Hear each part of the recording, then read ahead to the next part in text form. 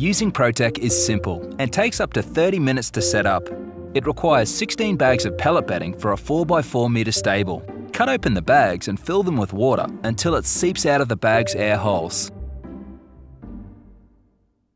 It takes approximately 15 to 20 minutes for the pellets to absorb all the water and expand the bags. As Proteq is made of compressed pine, adding water allows it to expand 3 times its original size and creates a soft, low-dust source of bedding for the horse.